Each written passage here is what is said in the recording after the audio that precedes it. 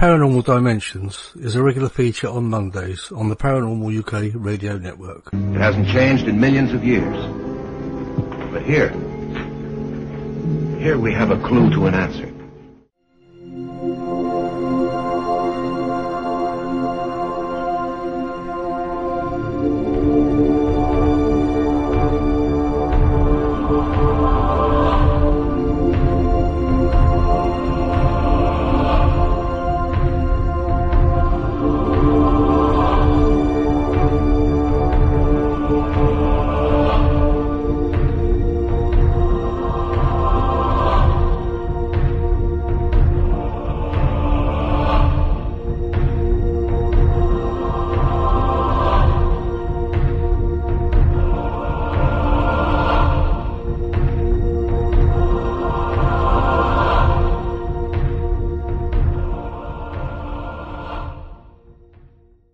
Hello, this is Michael Feely and you're listening to the Paranormal UK radio network, the UK's biggest paranormal network, and this is Paranormal Dimensions with David Young.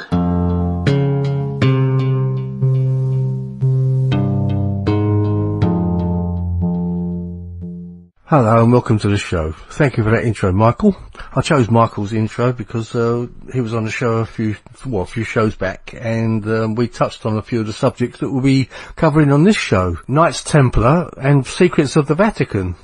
Today's guest is Frank Willis. Now, you may know that Frank was on the show probably about a year ago now. Frank's a good friend, and I'm very happy to welcome him back to the show. Welcome to the show, Frank Willis. Hello, Frank. How are you doing? Hey. Right, welcome to the show, and haven't seen you since September, wasn't it? When you were at my home after the Colonel Holt conference. When you gave us an amazing demonstration of transfiguration and mediumship, and I was really knocked out by that. Yeah, it's pretty normal for me. Yeah, I actually. So when you sat there, I was first aware. You say when you sat there and you give us, and you sat there with the low light, and I was thinking, oh, nothing's going to happen. But I was actually, there was three of us that saw it, and I was actually knocked out by it. I think you had about 3 different transfigurations, and but you say it's quite normal for you. Yeah, sometimes it happens when I'm not even aware of it happening. Like at the probe conference a few years ago, it's in Phenomenon magazine. The editor, Brian, he witnessed it, and then he interviewed a few people in the audience who also witnessed it. But yeah, it's in Phenomenon magazine. Yeah. No, I remember people talking about it. Going back to when I was first aware of it, it was when I was married to my first wife. She woke me up, or I actually woke up, I'm not sure, but she was petrified, and the fear in her face, and I said, what's wrong? And she said, I woke up and you were sat up in bed, and you were speaking in a foreign language, and she said, I went, are you okay, Frank? And I just looked at her, and my face was different, spoke something and waved. And it turns out it was a Native American Indian, who's later on I found out he's one of my spirit guides. But yeah, he totally scared her. She used to be quite religious actually, and she got out of bed onto her knees and were praying to God about it. Wow. I will say, at this point in time, anything I say about religion, I'm not against religion, because people believe what they believe, and if it helps them, it must be right for them. Yeah, sure. Even though I don't believe in it. But like I say, my first wife, she was religious, and she used to pray every night before getting into bed. Nothing wrong with it. That was her viewpoint on life, and I will not knock it. Well, that's right. I mean, it's an important part of a lot of people's lives, isn't it, religion? Like you say, if it helps them, then, I'm not religious myself either. But religions do kind of interests me. You know, because you have to sort of look at the similarities between a lot of the religions and think, well, why are you all fighting about it? You know. Well, yeah. I remember my daughter, when she was at junior school, she was in the nativity play, and the headmaster did a speech before the play, and I burst out laughing because he said, Jesus died on the cross for all our sins and to bring peace on earth, and 2,000 years later in Jerusalem they're still fighting. So, you know, that's what I found funny. Yeah. If Jesus did exist, you know, why did he die? You know, what was it all for? And I will say I was brought up a Catholic, so I know that side of it. But it just doesn't do anything for me, other than I believe it was there for control. Yeah. You know, people, if they want to believe in God or Allah, whoever, Buddha, if it does them well, then it's working. But the minute they gather together and use it in the name, you know, like recently we've had all this ISIS, and they're like shouting Allah Akbar and God is great, and it's like, what the hell are you fighting for? You know, isn't God a peaceful God in your terms? Yeah. You know, and I can't get my head around that. No. Which brings us to the Knights Templars. You know, their uniform, the white mantle, which was given to them by the Pope, and then the red cross on it. The red cross represents martyrdom. If you die fighting for God, you're going to go to heaven. And it's like, well, isn't God the all-loving, peaceful God? In, you know, Christianity terms. And the Knights Templars were Christians. So I have that big duality, you know, with organised religions or institutes. Yeah. You know, you can have a religion and there's no churches or anything, but a group of people come together and they're peaceful. Well, the minute there's an institution, there's that control, and you know, the Vatican is very good at it. It's had 2,000 years practice. Yeah. Now, the Knights Templar, they sort of sprang from about, was it about 9 knights round about 11, or was it 1119 or 1120 or something like that? And I think most of them were French, weren't they? Or something, and they separated off. Yeah. I mean, how did they become so powerful from, well, they did become powerful, didn't they? From just sort of like nine Knights Templars. That's what I can't quite get my head around. Yeah.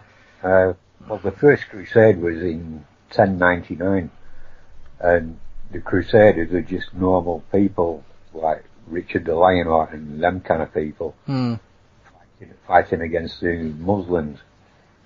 The Order of the Knights Templars were founded in 1118, and then it weren't until 1127 Hugh Payen and the Knights Templars returned to France from Jerusalem. But the big mystery is, when the 7 Templars rode into Jerusalem, they took it from the Muslims. Yeah. And it's like, well, how? How did they do it? What really happened? And that's one of the big mysteries of the Knights Templars. Was that when they were called the Saracens then, weren't they? Or was that something different? Well, I'm right. Yeah. Yeah, they were the Saracens. Yeah. So there was 7. I thought it was 9. So it began to sound like a bit of a film, isn't it? The 7. Anyway. But yeah. So how did they become so powerful through that, though, Frank? I really don't know, but the, you know, what do you call mysteries surrounding it is they were digging for the ark, what's it called? The Ark. Oh, the Ark of the Covenant, was it? That's it, Ark of the Covenant. I couldn't remember what you called it. Yeah. Yeah, they were allegedly digging for the Ark of the Covenant, but I think they found the treasures of King Solomon or King David, because back then they used to have the habit of burying treasures so that the enemy wouldn't find them. And I think the Knights Templars, in looking for the Ark of the Covenant, came across the treasures, because when they returned to France in 1127, they were rich. You know, they had all that wealth. And well, where did it come from? But archaeology is still uncovering some of the truths. And one of the legends of it is that they actually dug under the Temple Mount where they were looking for the Ark of the Covenant and found the treasures. Amazingly, the Israelis today are still digging under it, even though it's in control of Muslims now. And a lot of animosity going on between the Israelis and Muslims in Jerusalem. Yeah. Over the archaeology digs. Yeah, I think I'll never stop. So, you know, it's like any legend of treasure. You know, a typical example is like PAUK Island. They're still digging hundreds of years later for the treasure in PAUK Island. You know, they keep coming across things in archaeology which spurs them on to try and find the truth. Whether they will or not, I don't know. Just like whether the Templars found all that treasure in Jerusalem or not, I really don't know. Were they looking for the Holy Grail at the same time, or was that something, a separate thing? I think they were looking for the Ark of the Covenant, but the Holy Grail, I think the Knights Templars already knew what the Holy Grail was. You know, it weren't actually the chalice that Jesus drank out of the Last Supper. I think it was Jesus' bloodline. Oh, right. So it wasn't actually a cup of some... It was actually a non-physical thing, is that what you mean? Yeah. It's like in esoteric terms, and you'll see in the, you know, right in the tarot cards, the cups, the Ace of Cups is representing the chalice of Jesus. But it's like, what is a cup? A cup is a vessel. It contains things, or it contains information, or it contains DNA. And I think that's what the Templars knew and were looking for. That's actually quite interesting, because a couple of shows back, I don't know if you heard it, but I had Michael Feely on the show. And his belief is a lot of things like Jesus never existed, and actually God is within us, ourselves, you know, and a lot of things that's in us, it's all been sort of blocked off from us, ourselves. So we only sort of, do you see what I'm saying? It's definitely. You know, our own knowledge is blocked off from ourselves, sort of thing about it. Definitely. You know, if you go back to like the times of the great Greek philosophers, you know, Hippocrates, Aristotle, they believed, well, hypocrisy definitely believed in curing the mind, body and spirit, and his symbol is the caduceus, which represents the 7 chakras and the yin and yang chi flowing upwards to the Godhead, which is the wings. And he actually believed if there was an imbalance in the body, it was also in the aura, and he called that imbalance pneuma, and hence that's where we get the word pneumonia from. You know, yeah. So they were, you know, as physicians, curing people in mind, body and spirit. And it weren't until the Vatican came along that they separated the mind, body and spirit into, the Vatican wanted control of the spirit, and anything beyond that was given to the physicians. So the physicians could only cure the body. So, you know, as a healer myself, I know that any illness in the body usually manifests in the aura first. And in the case of like women with breast cancer, you can see it in the aura 6 months before it manifests actually in the body itself. Really? So the Vatican was separating that. And of course we now know that the Vatican controls the spirit or religion, doctors control the body, and then psychologists, psychiatrists control the mind. So it's broken into three factions.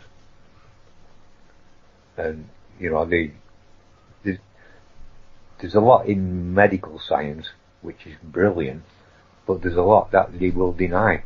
You know, they deny chi exists, even though the caduceus symbol of the medical profession shows it in plain sight that it's the chakras and the yin and yang. You know, it baffles me why even today that a lot of doctors and medical profession deny that chi exists. Well, I've seen you demonstrate chi, so I know it exists as well. You know, I mean, your demonstration of breaking those roof tiles. How many of them was it on? 18 concrete slabs. Yeah, there's a video out there. Everyone who's listening to this show, if you look, if you Google Frank Willis breaking 18 slabs of or roof slabs, you still hold the record, don't you, Frank? Yeah. Well, that's using chi, the power of chi, and it's quite amazing to see it actually. There's also a TV program which is on YouTube, and it's called Superhuman, where a guy breaks 9 concrete slabs, and I think it was Salford University were testing it all out, and they came to the conclusion that he practiced, and he was exerting a force of 600 pounds per square inch on them. Now, that's just 9, where I've done 18. Which is twice the amount. I've asked Salford University. Yeah, I've asked Salford University to explain it, and the usual is, go away. Right. You know, they don't want to go down the route that chi energy exists. Yeah. I wonder why. They're frightened. Again, it's the overthrows of the Vatican and the hundreds of years of persecution. You know, it went until 1951 that the Witchcraft Act was repealed. Up until then, I was classed as a witch and doing witchcraft, which is an admittance that it does exist. Yeah. You know, now that law changed slightly, where I think it's proving clairvoyance or charlatans or something. I can't remember the exact law, but there is a law, you know, to state that clairvoyants are either real or they're not real. Now, just the fact that that law exists proves that there's a phenomenon there. Yeah. You know, if it was all a lot of hawk and pokum, there'd be no laws about it. That's true, yeah. When you think about it. Yeah. So, you know, going back all them hundreds of years when the Vatican started persecuting people for having a different belief to them, and then the birth of the Witchcraft Act, it's like, well, what were you scared of? You know, what were you fighting against? A very real phenomenon.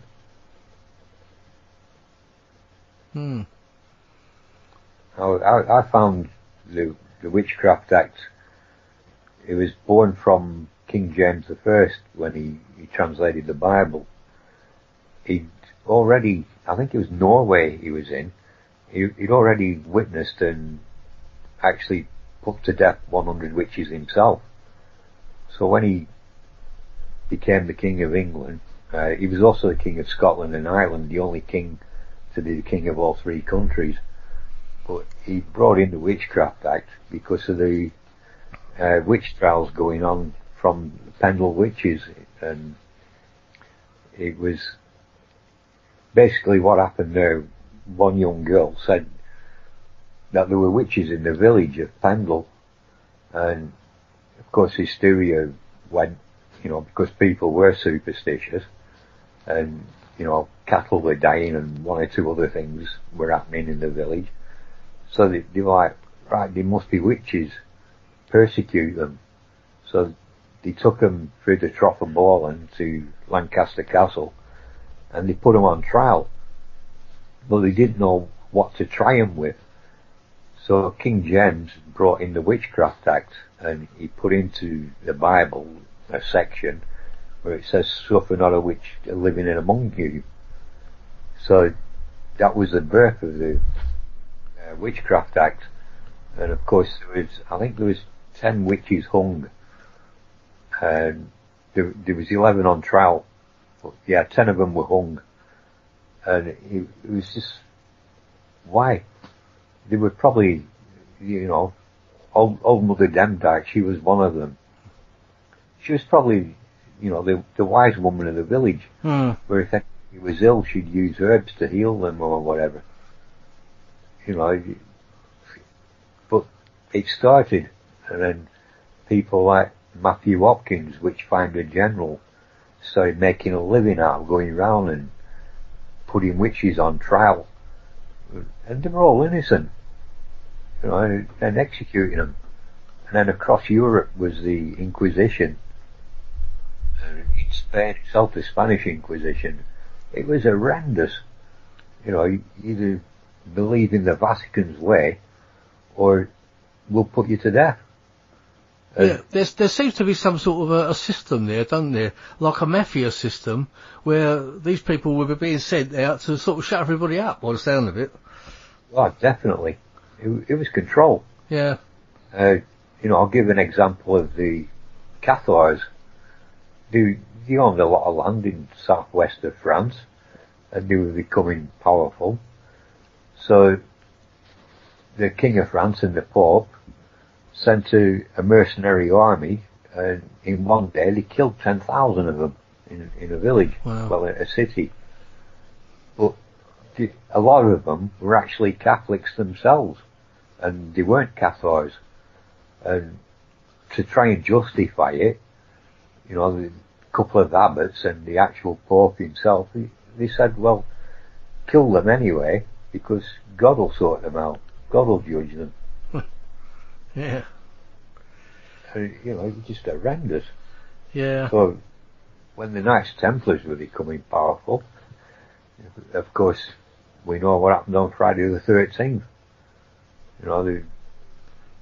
The Templars became that powerful across Europe that the Pope was becoming fearful of them, and that King Philip of France, he literally owned a lot of France to them. They became that powerful. So the only way to eradicate them was to say, they were all heretics. Let's arrest them and burn them at the stake. Which is it's like the modus operandi of the Vatican. Yeah. Do as we do, or we'll put you to death. You mentioned Friday the 13th. Is that where that came from? Yeah, it is. Right. Oh, I didn't know that. Yeah, it was October the 13th, which was a Friday, in 1307.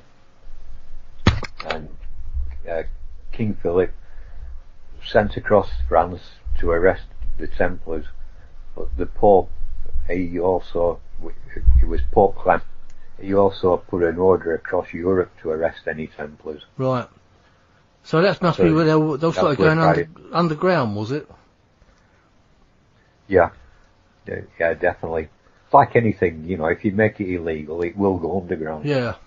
Well, there is talk that they even a few of them even went to America. There was something on the History Channel. I think it was a few weeks back now, and they said there's signs that the Templars actually made it to America.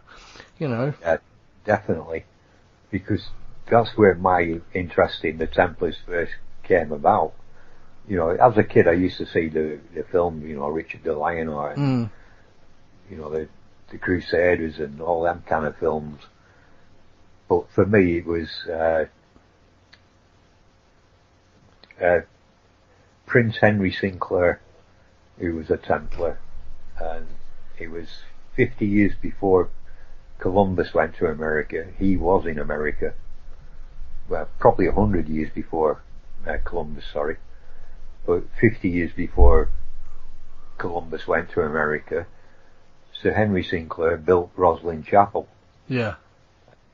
Right. It was probably 35 years ago when I first went to Roslyn Chapel, and I didn't know anything about all this, and we're going around and having a look, and then I saw this archway, and into the archway was going on the cobs, and I asked the guide, I went, was this church built 50 years before Columbus went to America? And she said, yes, it was. I went, well, can you explain them corn on the cobs there? And she's changed the subject. She didn't there. Well, for anybody, who knows, corn on the cobs were indigenous to America. So Sir Henry Sinclair had to have gone to America to see what corn on the cobs looked like. Yeah. It's likely he brought some back. There's a massive clue there, isn't it? Sort of laid right in front of your eyes. Very massive. Yeah. So it's like, that intrigued me. It's like, who was Sir Henry Sinclair? And I started researching him, and I've been ever since. But yeah, he definitely went to America. And like you said, what was on the History Channel and whatnot, the clues are there. And there's one tower, I forget whereabouts in America it is. It's on the East Coast. But it's typical Templar architecture. And even now, the archaeologists are starting to rethink the history. They've been in denial about it because they're under pressure. But new people are coming into archaeology, and they're coming, well, here's the facts. Yeah. Why is this here? And the old school, they're dying off, so they can't argue anymore. Yeah. Like what we were taught at school, but Christopher Columbus and all that is probably well out of date now, isn't it? Yeah, definitely. Even though it's still being taught in schools. Yeah, that's true. That Columbus discovered America. Yeah. It's like, no, he didn't. The First Nations discovered it. Well, in actual fact, it was nobody discovered it because it was already there with the Indians anyway. So the indigenous people were there. That's it. The First Nation. Yeah. But schools, they're an institution, rightly or wrongly. They teach kids, and part of it's brainwashing. Yeah. My own experience of school. I grew up in Rhodesia, now Zimbabwe, and at the time, one school trip, a lot of schools used to go on a school trip to Zimbabwe ruins, and the official stance when I was at school was, it was probably built by Portuguese explorers in the 16th century, because no black man had the technology or the brains to do it. Now, since Rhodesia fell and Zimbabwe came into power, the truth came out, and the truth about the archaeology came out, where, yes, it was a black man that built it, and yes, there was a massive trading organisation right across Africa, which the European white man tried to eradicate, and said, no, it wasn't. But the fascinating thing about Africa as well Southern Africa, I recently had a bit of an argument with somebody, and they were calling us white Rhodesians all sorts of names, and I went, alright, okay, well, do you know where the word Kaffir comes from? And this person just shut up straight away because she was Muslim. And I went, yeah, exactly. You forget about the slave trade, where they went down Africa, the Muslims, and the word Kaffir is a Muslim word. Mind you, I think we were all guilty of it. Well, say we, our ancestors were all guilty of slavery, weren't we, way back?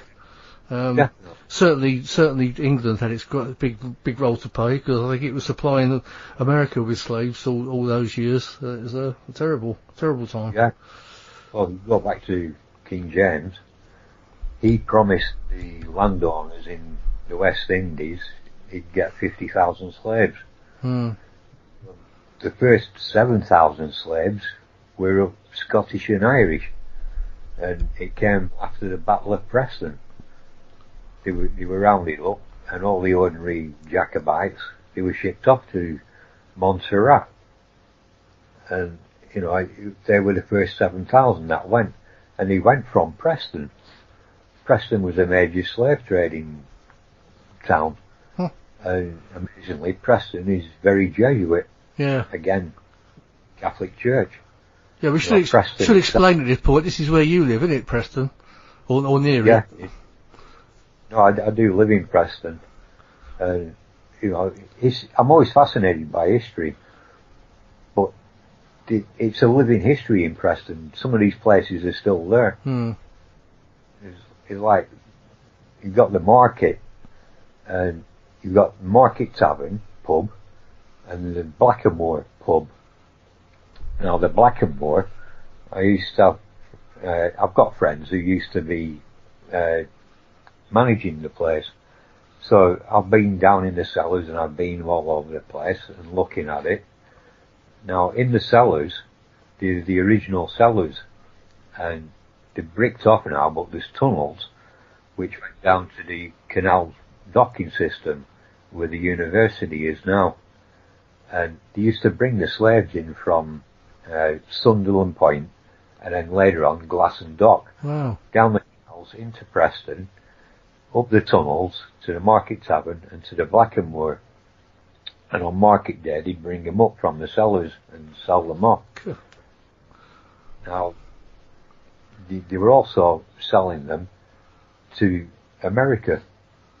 You know, a lot of the slave traders came over from America to towns like Preston and bought the slaves. Now, it's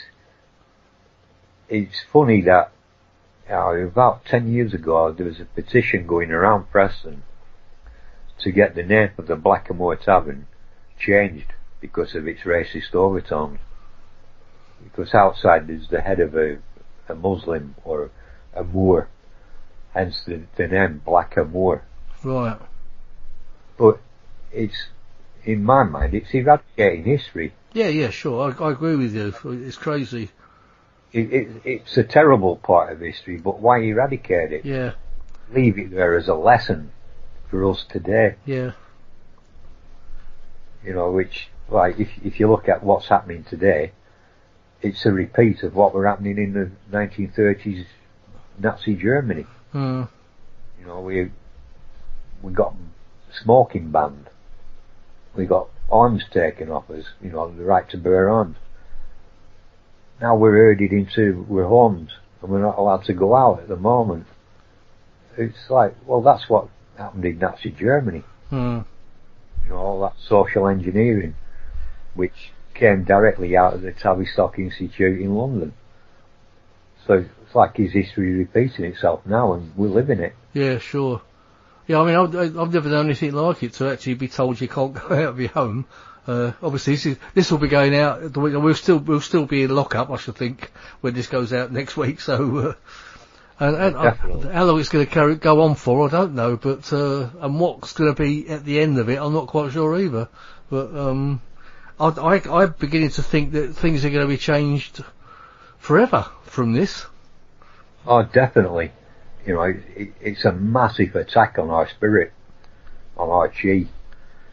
And I keep looking at it and the figures just do not match. No. I mean, just last night I was looking on the BBC website, you know, BBC News, and looked at their figures.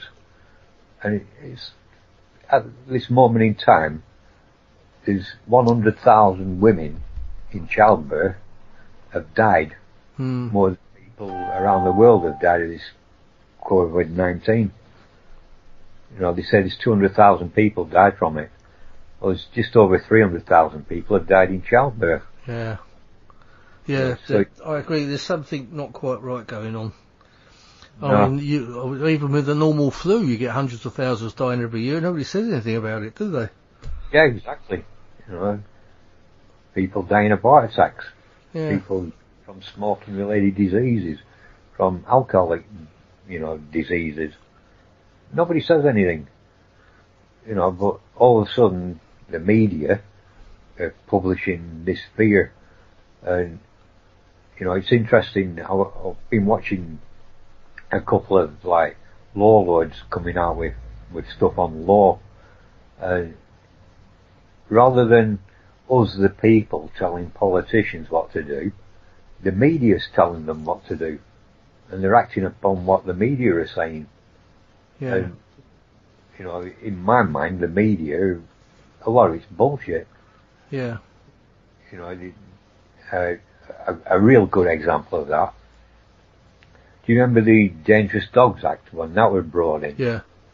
That was because of one politician who decided he wanted to make a name for himself, and he got his friends in the media to start publishing stuff about dogs attacking babies and, you know, killing kids and stuff. And, you know, he presented the problem, and then he wanted the reaction from the people. The people were, oh, it's bad this, you know, every day I'm reading in the paper a kid's being savaged by a dangerous dog. So then he gives a solution, well, let's bring in the Dangerous Dogs Act. So everybody's happy then, and then the media stops reporting it, but there's still the same amount of kids being ravaged by dogs. Mm. We're just not hearing about it now. No, you don't hear about it so much, I must say. Yeah, because I mean, there was one particular breed they picked on, wasn't it? But I think there are a few breeds I think you've got to kind of watch, haven't you, from that point of view. Yeah. So yeah, I think it was the American Pit Bull. Yeah. The eradicated it in this country. Yeah. I mean, I think they can be a nasty dog, but I think it's usually down to the training anyway, isn't it, of a dog? Exactly. Yeah. I mean, you can train any dog to be vicious, or you know. I mean, one of my favourite dogs is the Rhodesian Ridgeback. Yeah. They were bred to bring down lions. Yeah. So they can be very, very vicious. Yeah. Well, if you train them right, they're one of the best family dogs you can ever have. That's right. You can train any dog to be vicious, can't you? Oh, except maybe my two. Exactly. You know, I've only ever had one dog, and a little Heinz 57 dog, and brilliant temperament. Yeah.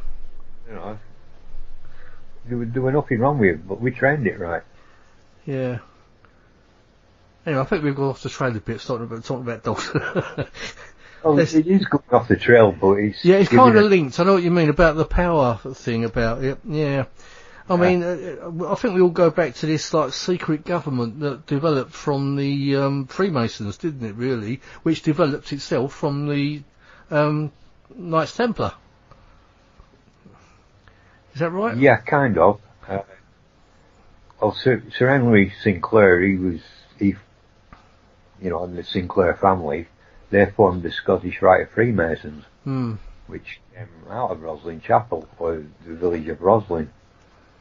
But you know, even today, the Freemasons are an organisation. Now, there's a lot of mystique and a lot of bullshit about the Freemasons. Now, I'm a biker, and I can liken this to motorcycle clubs like the Hells Angels. There's a lot of bullshit put out there about Hells Angels. And yeah, there has been one or two, like Montbusset in Canada, his chapter of Hells Angels, and I will say the Hells Angels are structured just like the Freemasons, where each chapter has its own autonomy. You know, there is no national boss, there is no international boss. Each chapter is its own chapter. Yeah, it's like its own family type of thing, isn't it? Yeah. And Montbusset in Quebec, Canada, he used the Hells Angels there and formed his own chapter, the Nomads. And his chapter literally kicked out the Canadian mafia, and within a year he was the major cocaine dealer in Canada. And They were making millions each week. So that, but everybody then thinks that all Hell's Angels are like that, and they're not. No. You know, in England itself, the Hell's Angels, they're more democratic than Parliament. And there's less criminals in the Hell's Angels than there is in Parliament. You know, there's some nice people in the Hell's Angels. Oh yeah, I mean, I've met some myself, as you were quite kind enough to take me to meet a few of them. But yeah. You know, so, you know, it's how far the media pushes the mystique and how they manipulate it and how they manipulate people's minds to get reactions and, you know, put fear. And that's what it's all about. Yeah. You know, everybody used to fear the Vatican and the Witchcraft Act. That slowly died away. So you had to invent a new bogeyman. 9/11 happened. 7/7 happened. So the new bogeyman was the terrorist. Yeah. And, you know, if you look at the law in this country, the terrorism laws came in the day after 9/11. You know, up until then there was no terrorist laws. And that's why groups like the IRA were never tried as terrorists. They were all tried under public misconduct. So it's why they could never get that recognition as an actual army and be treated as POWs. That's a good point, actually. I hadn't thought about that. Yeah. And the other thought, you know, people are scared of martial law and troops on the street. Well, Northern Ireland was part of Britain. Yeah. It still is part of Britain. So there was troops on the street. You know, I mean, I found a lot of answers to life within the law itself. And, you know, when you start learning law and getting your head around what is lawful, what's legal, you start to understand a lot of things. You know, a lot of it is born from the Vatican and Christianity. Yeah, I think you explained a bit about that the last time you were on, weren't you? Which, incidentally, was just about a year ago, wasn't it? Just over a year ago, slightly, which is quite strange. Yeah. Yeah, it is. But that thing about unlawful and illegal is quite a difference there, isn't it? But it's things you don't actually realise it when you're looking at it on a piece of paper. Oh yeah, it's some of it. It's like you're admitting you're guilty and you're not actually guilty. You know, that's where they're trying to con you in law or in legalese, as they call it. You know, if you go back to like English common law, which is what all law is based on, you've got all your answers there. You don't need your acts and statutes. You know, at the moment, there's like guidelines by the government, you know, on this coronavirus stuff, stay indoors and whatnot. It's not against the law yet, even though they're trying to bring in acts, you know, to like give the police powers. But if you still stand under common law, there's nothing they can do. No, that's right. They will do it, you know, they'll still persecute you and stop you in the street and stuff, but when you go to actual law court, you can have it thrown out. Well, that's what I was saying. I mean, how on earth can they tell you not to? I mean, we all pay our taxes. Well, most of us do anyway. We'll pay our taxes. We pay our road tax to go out in our vehicles. We pay insurance and everything else. So who has the right to tell us we can't go out in our vehicle for a start? You know, because we've already paid for that right, haven't we? Yeah. Well, you're born into that right. Yeah. You know, it's like common law. It's the law of the land. You know, you have the right to travel. I mean, even in your passport, if you open the first page of your passport, it says it there, you have the right to travel. Yeah. And you go to a foreign country, you present your passport and it says there, please treat this person as a British citizen. Which, like, I once had the argument down at Barton Moss with the protesters over the fracking. I said, why are you protesting? Oh, we've got to, we're against fracking. I said, well, take it to court and contest it. And none of them really knew, and they started calling me a freeman of the land and slagging me off and stuff. And I said, well, you've got passports, show them to the police, because the police have to escort you down the road then. They're like, no, you know. I said, well, it's a public footpath, it's not actually a road.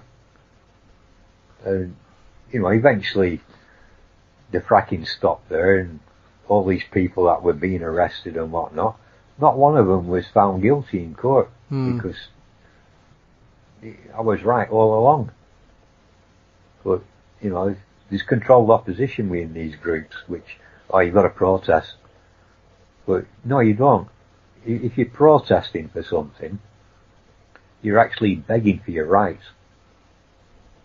Because them rights are there already. Yeah. So, protest, you're begging for that right. But, take it to court and contest it, and the court will rule in your favour. Yeah. Because it is your right. Yeah, I think the unfortunate thing is there, if you want to take something to court, it's going to cost you, isn't it, in the first place? So. It is, and a lot of people are very frightened of the courts as well. You know, I'm no longer frightened of the courts, because I don't know enough about the law, but I know enough to stand my ground in a court.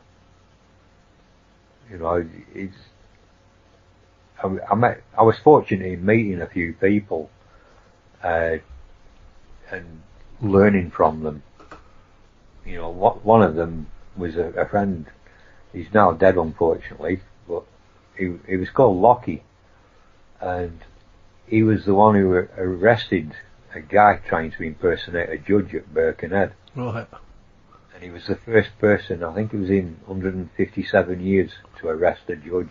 But he placed his hand on his shoulder and he said, I'm arresting you for treason, do you understand? And Judge Peake said, yeah, I understand. Because he knew he was committing treason because he didn't have his oath of office in court. Which, you know, a lot of people wouldn't know about. No. But a judge is not a judge until he actually signs his oath of office to sit in as a judge in court. Out of court, he's not a judge, he's just a normal citizen.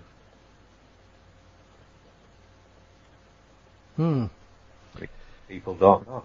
Yeah, it's got a quagmire, isn't it, really, when you look at all that. Like you say, it does scare most people when they're faced with something on legal terms like that. And like you say, a lot of it all goes back to the controls of religion in the first place, doesn't it? Exactly. You know, I was in court once with a friend, and the judge turned round to him and he said, I feel like the judgment of Solomon here. And straight away I got it, and my friend got it, because he's a solicitor. But the prosecution didn't get it. And it was like, oh, fascinating. But the judge was on our side because he knew we were being lawful. Yeah. Yeah. And the other thing about judges, it's their duty to guide you as well. Because I found, you know, I went through a horrendous divorce and argued with the kids. And when I sacked the solicitors off, I gained more in court than I did the whole time with the solicitors. And just recently a friend said, well, the judge is there to guide you. You know, if you've got a solicitor or a barrister, they're the ones doing it for you, and the judge will keep his mouth shut. Right, yeah. Oh, so if you go in to defend yourself, basically, the judge will kind of be on your side, maybe, or just to help you out, maybe. Yeah, he has the duty to point you in the right direction. Yeah. Yeah, I suppose when you think about it, they do actually sort of, when they tell lawyers what to do, don't they? They'll tell them they can either say this or they can't say that. Yeah, so it does make sense. Yeah. And, you know, it's, where all this was born from is from religion and the courts. Yeah. We used to have Saxon law, and then you know, when the country united, it was the law of the Vatican, or papal law, and then, you know, it's evolved from there. But, you know, you go back to Saxon law, you had a dispute with anybody, you could claim a home gang, which was a fight to the death, trial by combat. Now, when you go to court, you go into trial. But you've got your champions, which is your barristers and your solicitors, to represent you. So rather than an actual physical fight now, you're fighting on words or legalese. So that's where it was born from, you know, going to court. Yeah. And being tried by your peers, the jury of 12 men or 12 women, or 12 people. They were there to ensure that the fight was fair. And of course the winner was the one who killed the other. And that was by God's will. Well, talk about the sage thing. I mean, I know we've gone quite off the rails here a little bit, but the thing that always kind of puzzles me is when you've got someone who's obviously a blatant killer or a paedophile or something like that, and you've got a lawyer who is actually willing to defend them. You know, yeah. I don't know how you feel about it. I mean, if I was a lawyer, I wouldn't want to defend that person. You know. A lot of them don't, but we have the right to go to trial. No matter what you've done. You know, you have the right to defend yourself in court. Yeah, but it's that particular lawyer. I mean, if I was a lawyer, for instance, or a solicitor, and I was asked to defend a paedophile and actually try and get him off, knowing that he was a paedophile, you know, as guilty, you know, has probably done all sorts of horrendous things, I wouldn't want to defend him. Yeah, I know exactly what you mean. I mean, I couldn't do it, but it is the job of a solicitor to do it. You know, like I say, everybody has a right to a fair trial. Yeah. But I mean, does it boil down to money in the end? You know, if with people like that, I wonder. But partly, but again, it is that right to have a fair trial. And the only way you can have a fair trial is if you either represent yourself or have somebody to represent you. Yeah. I mean, I suppose it boils down to that solicitor is part of the system. So you've got to have two halves of that system. And I suppose, even though he may defend you and think he could still think you're guilty, but he's got to defend you within, you know, so that it proves it within the law that you're either guilty or innocent. I suppose that's the way it works out, isn't it? Exactly. And people say, oh, well, he got a good loophole lawyer. And it's like, no, there is no such thing as a loophole lawyer. Yeah. The law is the law. What makes a good, and I'll put in brackets, what makes a good loophole lawyer is a lawyer who's willing to do the research and look at the law. You know, in recent years, I discovered this myself with a few friends. A very good friend of mine, Mike, we were sat in my house and we looked at a couple of aspects of the law and went, wow, this is interesting. So let's form the Preston Cannabis Club, which we did do, and we applied for a license to supply members of the club with cannabis. Now, before anybody says, oh, you're all dope smoking weed, you know, you're all hippie types and whatnot, it's like, that was not the aim of setting up the club.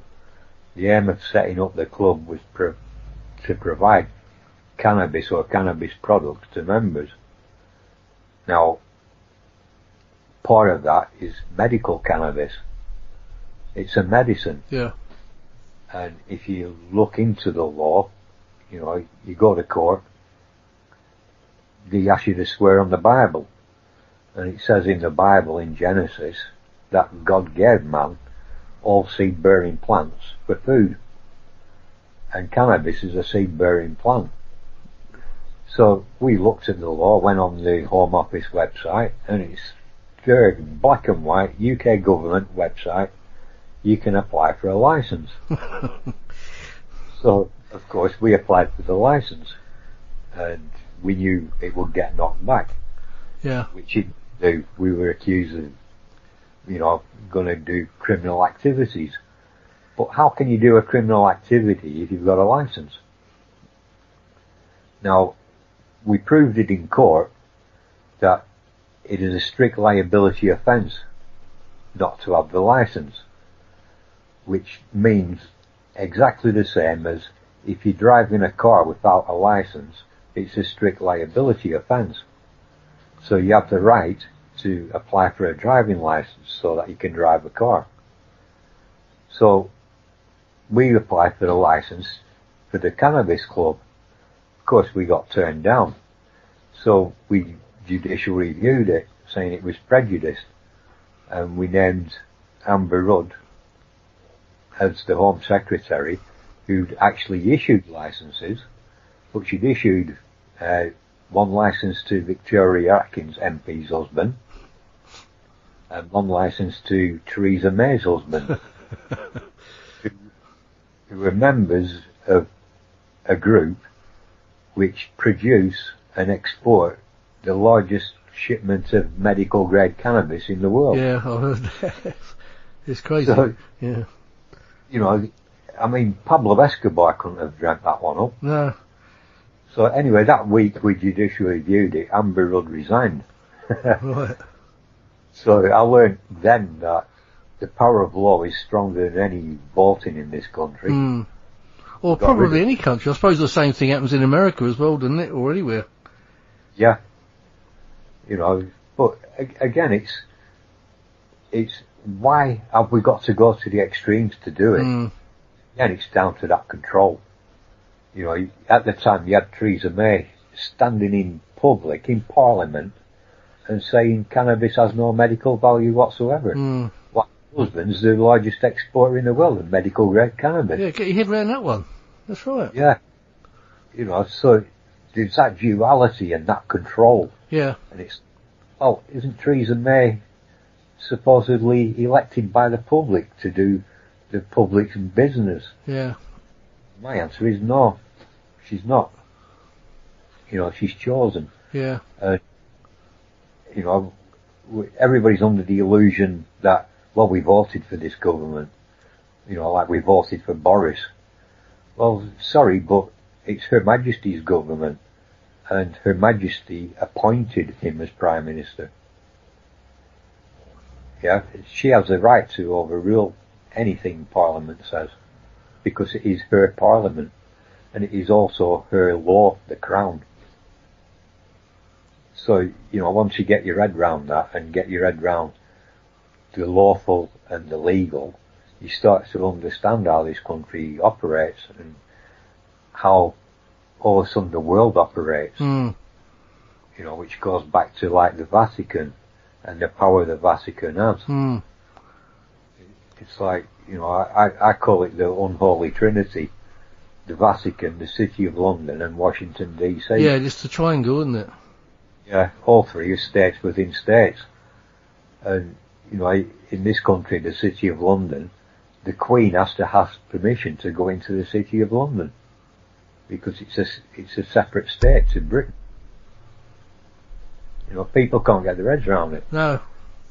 It's where these laws of the mind, body and spirit are born from. Yeah.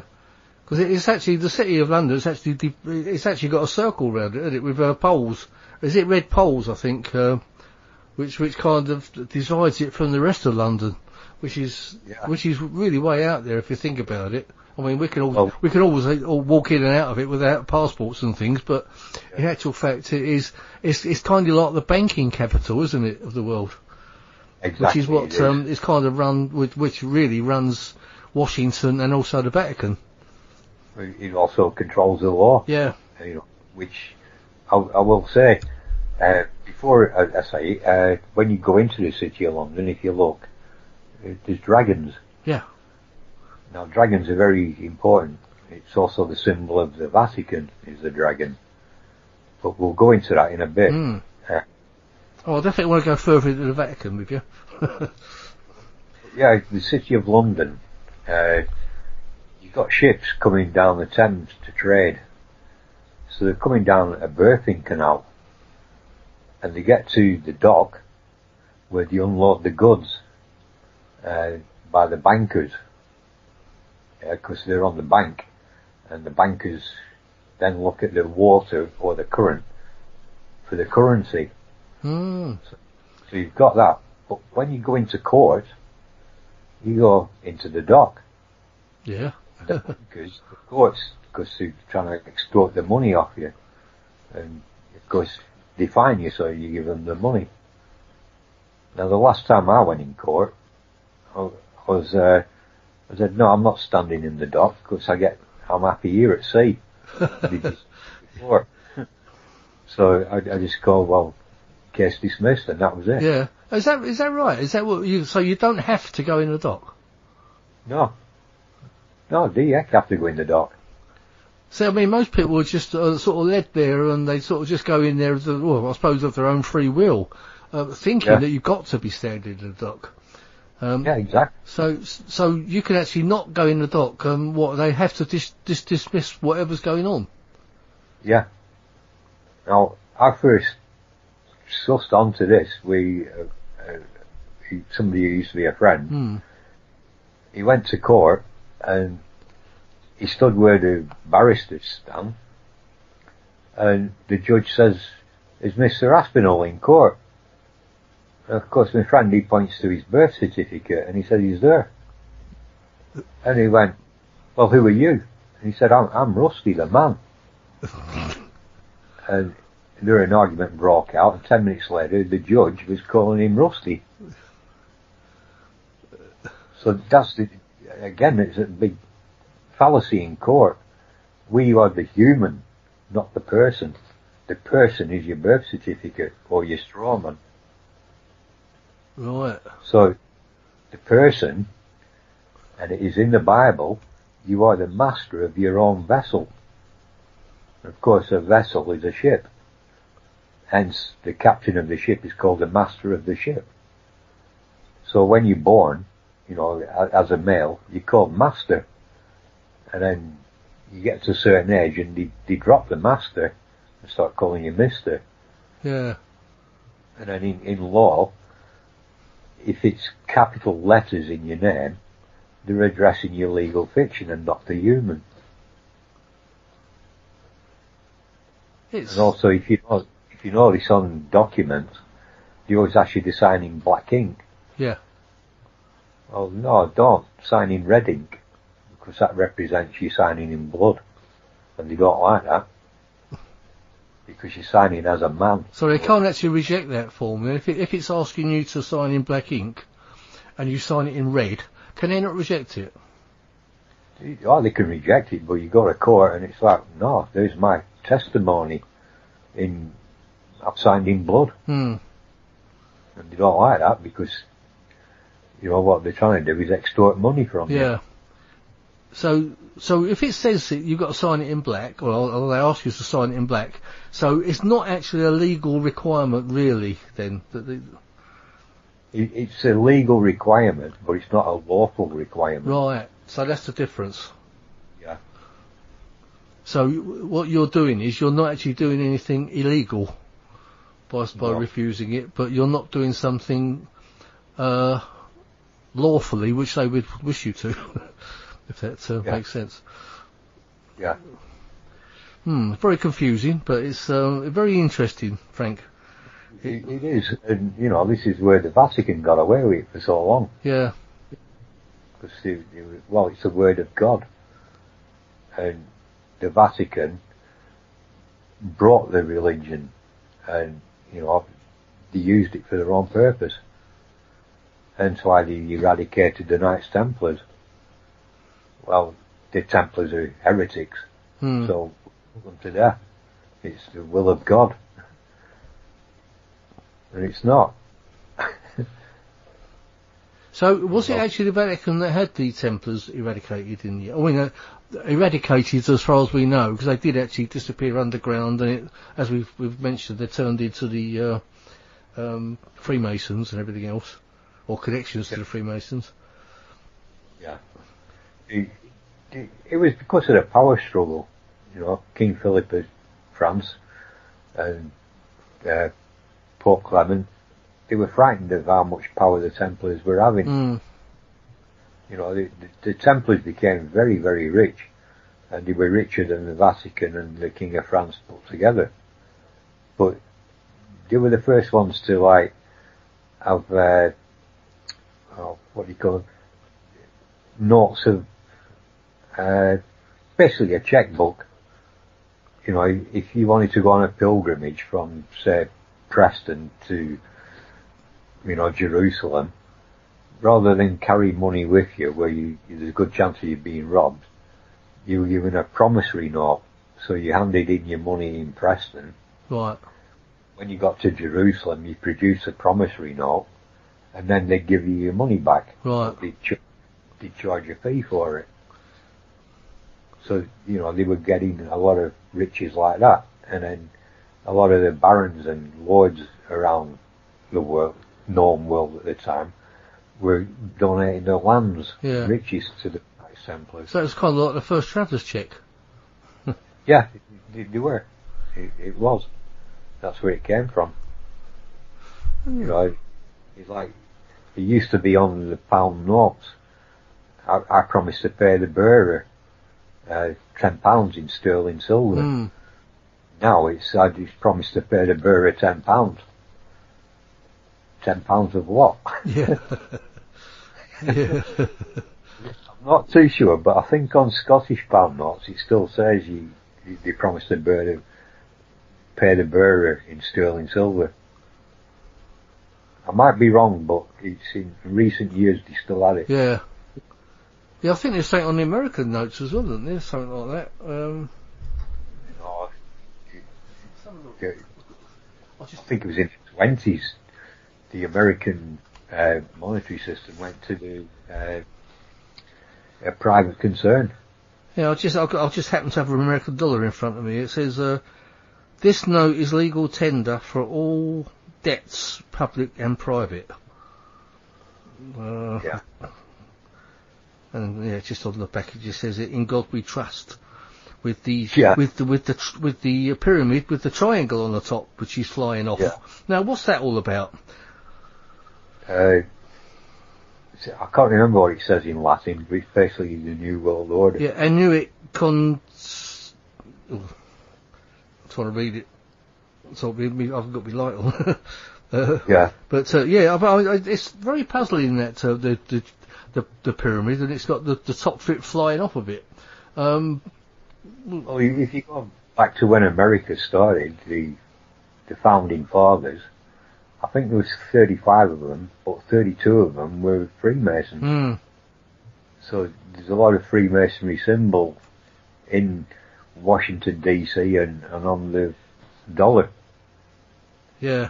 But the hidden side of it is, if you look on the dollar in the top right-hand corner, I forget which side it's on, but there's a little owl representing the god Moloch. And, Bohemian Grove, you go there's a massive effigy of Moloch.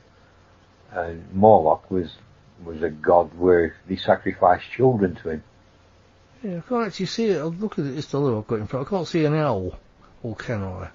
There's one that looks, if you turn it sideways, it looks like on the side of where the pyramid is. It's in the top right-hand corner of the dollar.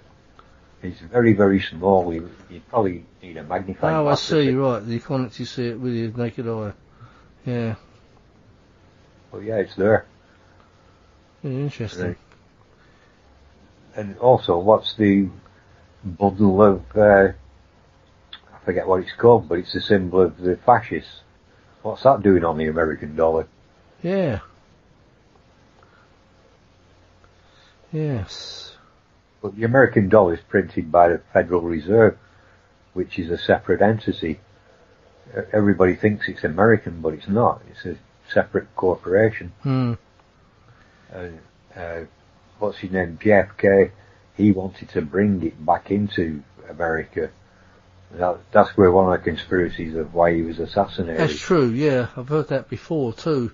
It's probably all part of that banking, the triangle banking system, isn't it? Like the of London and the Vatican and Washington.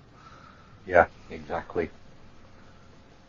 You know, you look for any trouble around the world, and them three states, they're behind it all.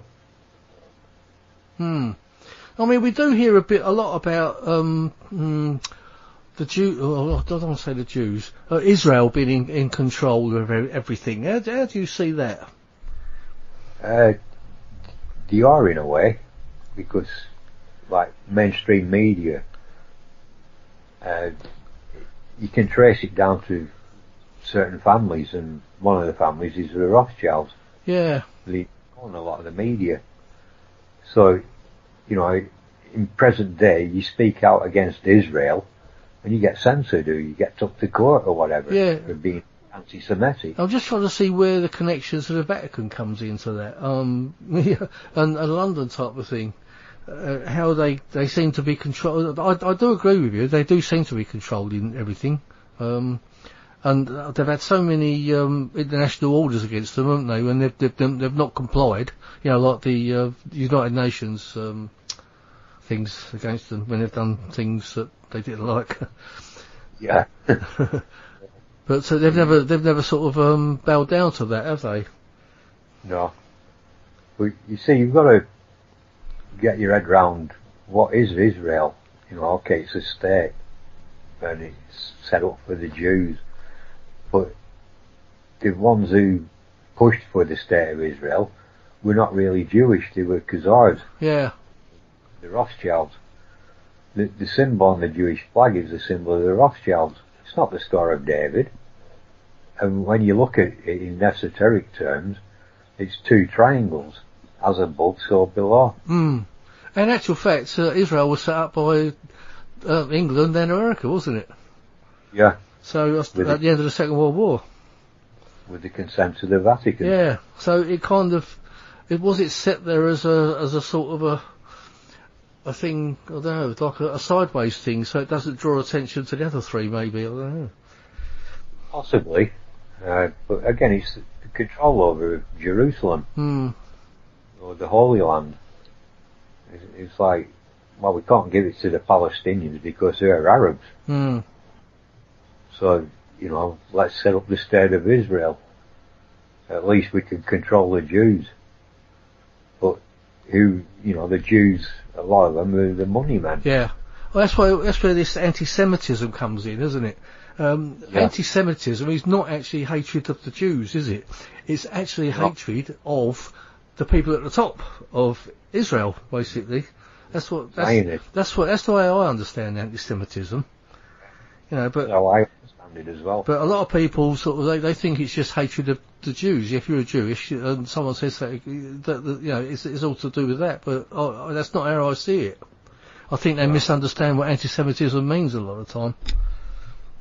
Oh, I've got a very good friend who's Palestinian, and unfortunately his mother died last year, but I once had a conversation with her, and she remembers when she was younger, breastfeeding the neighbour, because they were all hard up, and, you know, they were short of money and for food and stuff, and her neighbour, she couldn't produce breast milk for her child. Now the child was Jewish. So you've got a Palestinian mother breastfeeding a Jewish child. And they lived in harmony and lived in peace. Yeah. Well, it's all the same milk, isn't it? Yeah, Yeah, exactly. But along comes some organisation or a group of people, and they've got to divide to rule.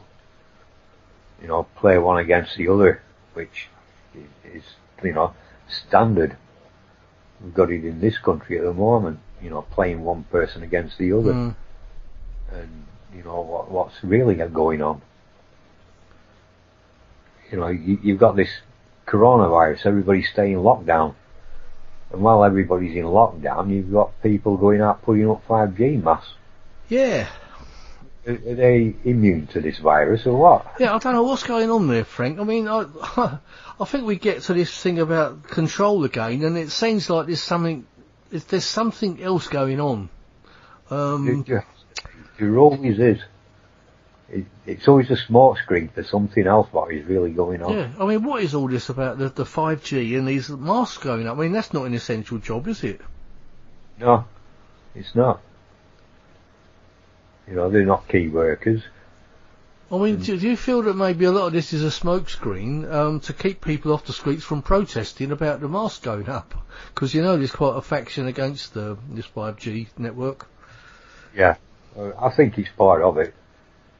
But I've been watching the rise in hatred against Muslims and now against the Chinese. Mm. You know, people are getting fired up, and it's the media. They're pumping them with stuff. You know, like, there's Muslims all around the world. I forget how many billions there are. But then you've got a group like ISIS. And, you know, in my mind, they're not Muslims. And you talk to Muslims and they don't want to know ISIS. Mm. Even they say they're not Muslims. Yeah, I agree with you, yeah. And there's also, you find the race card, people say about being racist when you talk about Muslims. Being Muslim is not a race, is it? It's a religion. Right.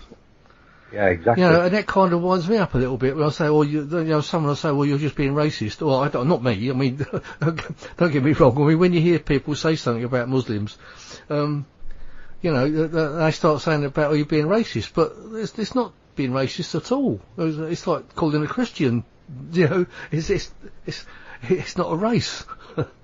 Exactly. The Ku Klux Klan Christians. Yeah. I mean, it's even like, even Jewish. That's not a race either.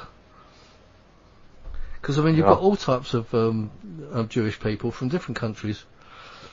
Same as you've got Catholics and Christians and everything else.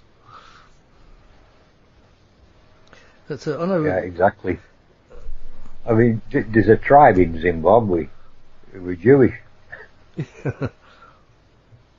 know, it sounds funny, but they are the Jewish. They have Jewish names. They practice the Jewish religion. Yeah. And they're all.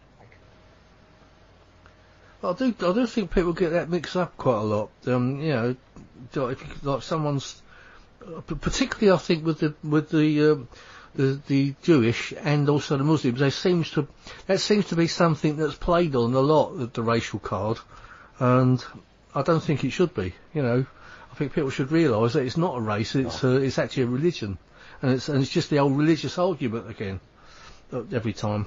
Yeah. Growing up, you know, when I were in Rhodesia, Zimbabwe, you know, I used to have, me and a friend used to go to a village called Bala Bala, and we'd sit with the chief of the village and have some right good conversations. Mm. And he once asked us, he said, why are the people in Northern Ireland fighting against each other? Aren't they both Christians? And we went, yeah, they are. Mm. And it's like, yeah, why are they fighting against each other? Because they are both Christians. It's like, which one's right? Which one's wrong? Yeah.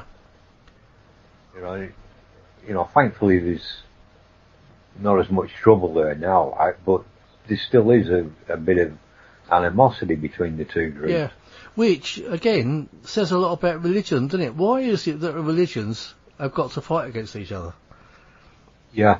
You know, even if it's the same religion of a different type. Yeah. Yeah, exactly. Which is what the Catholics were, and the Vatican just totally eradicated them. Mm. And he tried it with the Knights Templars, and tried to eradicate them. But again, it's that control. And when you look at certainly the Vatican or Christianity in the Western world, we've got ancient sites, and a lot of these ancient sites, there's a lot of esoteric stuff there. Mm. The church tried to take over and control. Now, I'll give you an example. The ley lines exist. There's energy lines that flow around the planet. Yeah. They do exist. I've felt them, you know, through martial arts and Tai Chi and Chi energy. You know, I can feel them. So I know they're there. Now, Stonehenge is one of the most world famous ones. where it is a crossing of ley lines. So the churches, or the Vatican used to come along and go, right, we'll take over that ancient site and we'll build a church there. And where the energy lines cross, energy spirals upwards. So they built the church steeples there. Of course, the church steeples is sometimes called spires. And it comes from the word aspire, because the energy is spiraling upwards or aspiring. So, the Vatican knew that these energy lines exist. Now, remember I said about the dragons into the city of London? The Chinese call these ley lines dragon lines. It's the power. And I think a lot of, like, English mythology, like Saint George and the Dragon, he wasn't literally killing a reptile or a dragon. He was fighting an energy, or fighting an energy which was used by others. Research I did into a lot of the ley lines, which started to blow my mind, but it was when I lived in Germany with an ex-girlfriend. I said to her one day, oh, let's go to Liechtenstein. And she just looked at me, why? I went, well, I'm interested because it's a major site of ley lines crossing. The energy there must be good. And she said, well, I don't want to go because it was used by the Nazis. So, of course, the research I did, I found out it was one of the headquarters of the SS. And the SS was trying to influence Winston Churchill and other politicians because one of the ley lines runs right through Westminster. So they were using their ley lines to send down psychic energy or a chi energy to try and influence people, which is still going on today with governments. Yeah. We all know about MK Ultra and Operation Stargate and the remote viewers, but that didn't disappear. It just went underground. Yeah. There's still... And it kind of takes us back to 5G, doesn't it, Frank, when you think about it? What's going on there? Yeah, it's like, as a human being, we are a living energy and we're on a frequency. So this 5G is operating at a frequency. It has to affect us in some way. And I don't care what anybody says, whether they say, oh, well, it won't do. It will do in some way or another. It's a microwave technology, or it's an energy, it's a frequency. Now, frequencies in our face is music. You look at the 6 strings on a guitar, the frequencies on them notes are the same frequencies on these 6 lower chakras. And it's like music around the world, like drumming in Africa. It resonates with the Africans, but you can feel it in your danchan or your sacral chakra, in your stomach. You go to rock concerts, you can feel the energy in certain parts of your body. And then people say, oh, have you heard such a song? The hairs on the back of my neck is standing up. It's because it's hitting a certain frequency and affecting one of your chakras. So any form of frequency affects you. Now, used to be, the government would say, well, it's safe to live under a pylon with electricity lines going overhead. We now know that you get cancer from it.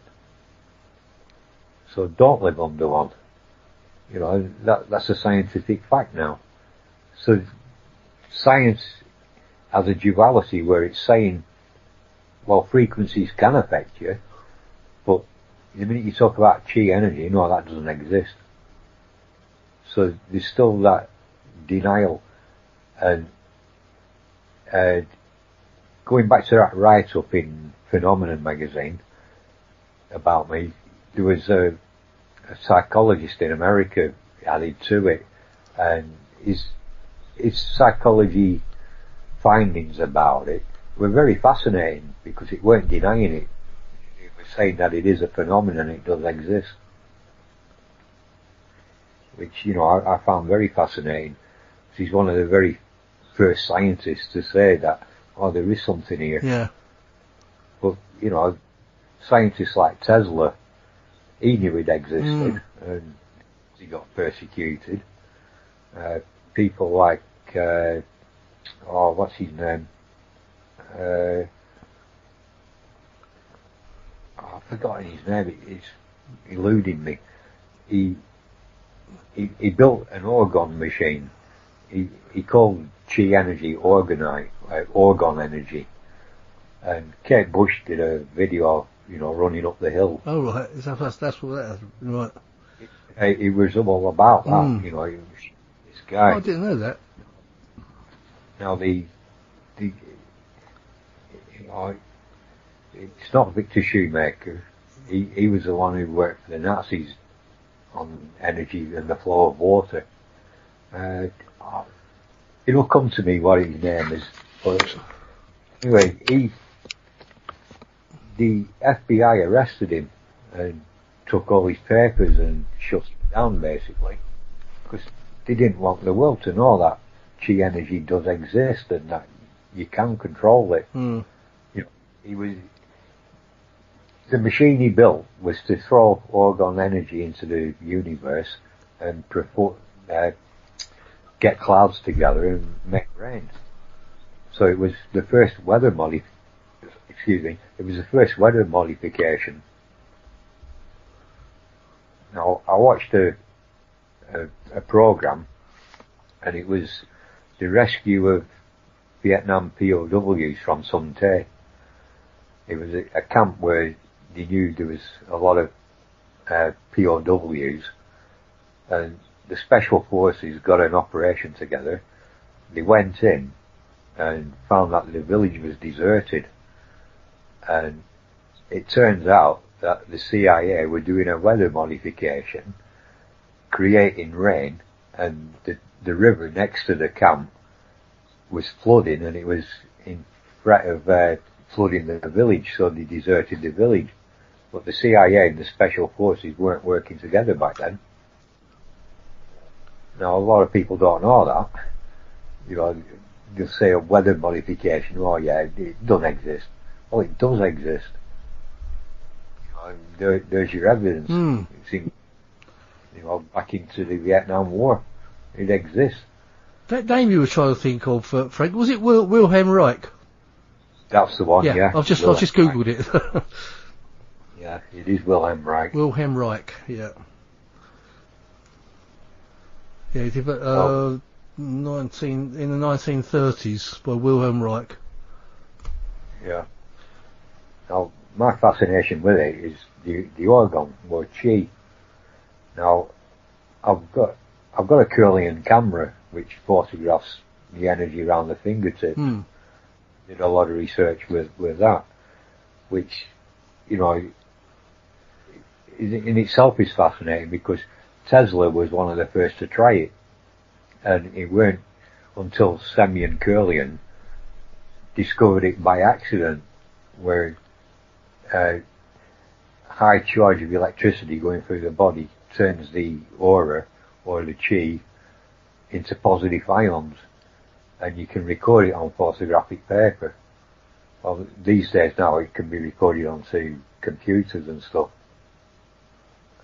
But, you know, for science to say, oh, the aura or the chi doesn't exist, it's, well, what exactly is being photographed?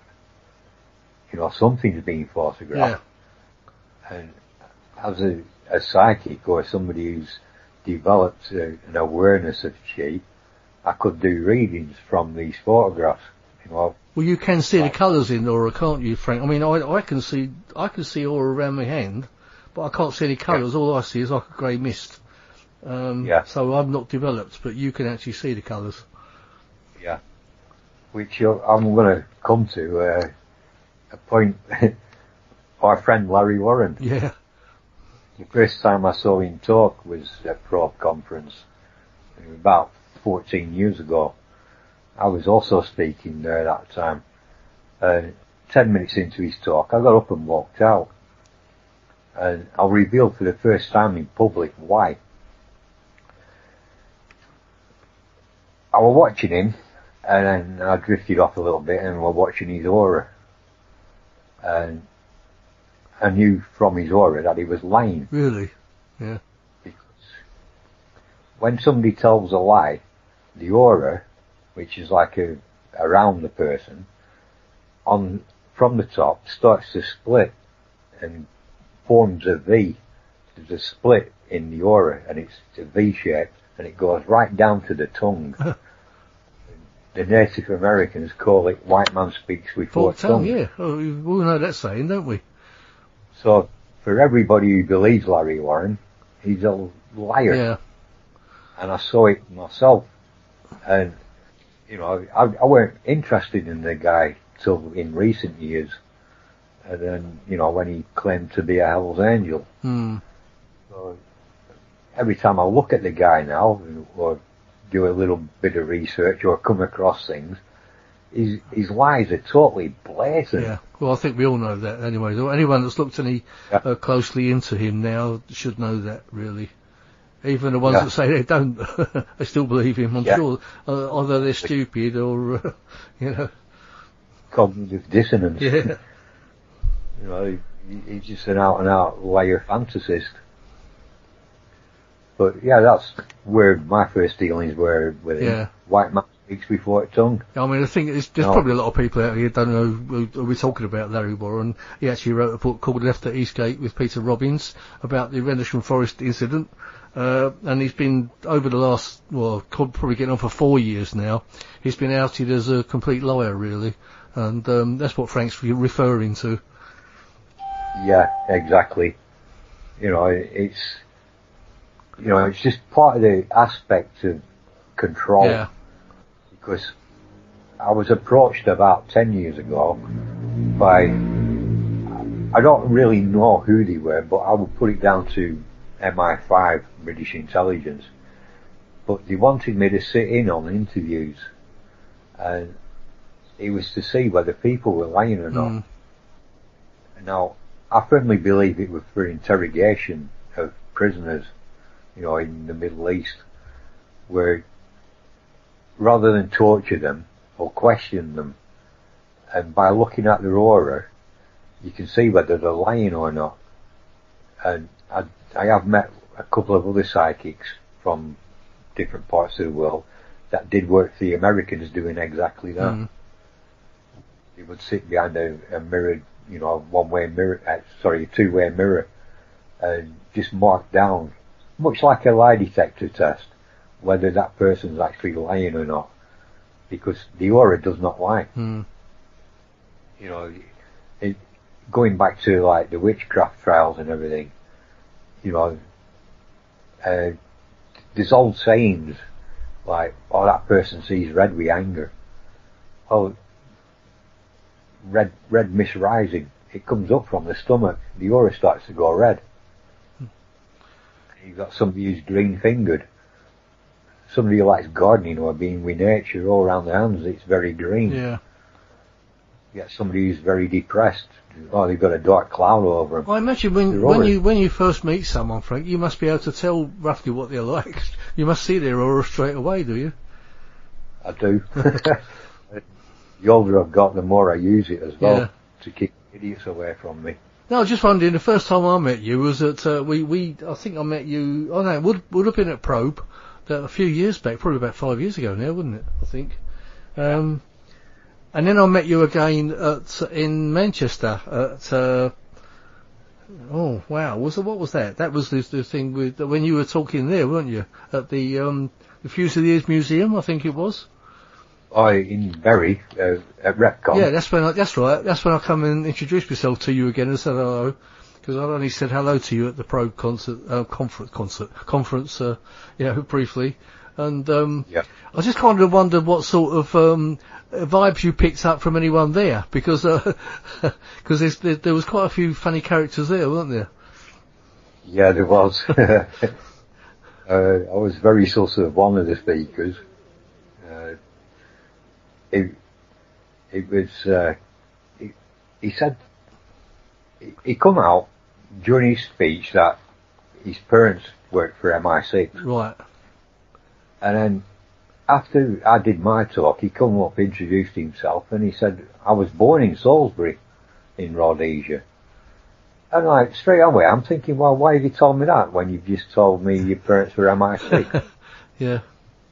It's like, something doesn't match there, or what are you trying to do to me? So I've just stayed clear of the guy. Yeah. I don't trust him. Yeah, I think that the fellow you're talking about, he was actually in politics as well, wasn't he? Yeah, he was. Yeah. And I think he's been mentioned a few times I'm not going to mention his name, but I think he's been linked with a few other people. I think a few of them are charlatans, all seem to be working together. Yeah. Yeah, it's my opinion too. But I think if anyone wanted to find out who that actually was, if you look at the Repcon conference, you'll probably find out who it is we're talking about. Yeah. Well, there were four speakers and he's one of them. He's not American either. No. But yeah, I to be honest, I didn't know much about him at the time, and I think he was picking up on a few people's comments and things in the audience when they were asking questions, and I think he was working a bit like one of these fake psychics, wasn't he? It seemed to be to me, Yeah. Yeah. But anyway, that's just a by the by. Yeah, cold reading. Yeah, yeah. But I know there's a few things going on behind the scenes about this particular person and a few others. Whether anything will ever happen about it, I don't know. But they have got a few people working on things with a few of these people. But I shall say no more about that. Yeah. Yeah. So anyway, getting back to the Vatican, and as we were. about the chi energy around the planet, they definitely harnessed it for their own good. It's like anything in magic. Magic is neutral. Whether you use it black magic or white magic is the human intent on it. And I believe the Vatican dabbles in the black magic side of it. The satanic side. Yeah. I don't like using the word satanic because I don't believe in Satan, just like I don't believe in God. I thought it was just a term of, yeah. No, I don't believe in Satan either, but I think it's just a word that's used, I suppose loosely really as a term to be used as, evil, exactly. It's pure evil. Yeah. It's created by man. It's evil. Chi is neutral.